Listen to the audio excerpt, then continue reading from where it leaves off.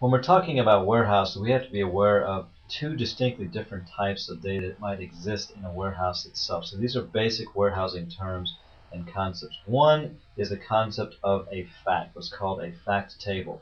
So maybe we have order fact information or sales fact information, but every time a transaction occurs in our system, that is going to be fact-based information. So when you go into a grocery store and you go in and you buy several different items, and as you are going through the checkout process, they're scanning your individual items. Every one of those items is a transaction. That's going to go into a fact table. So you can imagine if you're a grocery store, you have a very, very large fact table that's recording all of your transactional information that's occurring inside of there. So in one case, we're interested in fact data. The other aspect is dimensional information. So not only want to keep information about sales of a particular product, but I also want to keep information about the product itself.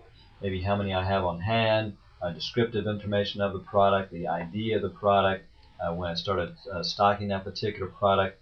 So that's our dimensional information. So a warehouse is a combination of dimension tables and fact tables. And there's different people and different entities in our organization that are interested in different portions of these particular systems and what kind of data they basically can provide to us. But just be aware that in our user community, as they're looking at the warehouse, they're either looking at dimensional data, they're looking at fact information, or maybe they're looking at a combination of both of those.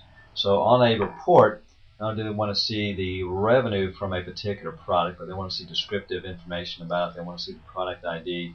They want to see when we stocked it, maybe how many we have on hand. And then they want to see all the customers that have ordered that particular product and all the transactions that have occurred against that product over a certain period of time. So when we're looking at warehouses, be aware of the concept of fact information or transactional data and dimensional information, descriptive text or descriptive items and elements about a particular aspect or a particular dimension of our application.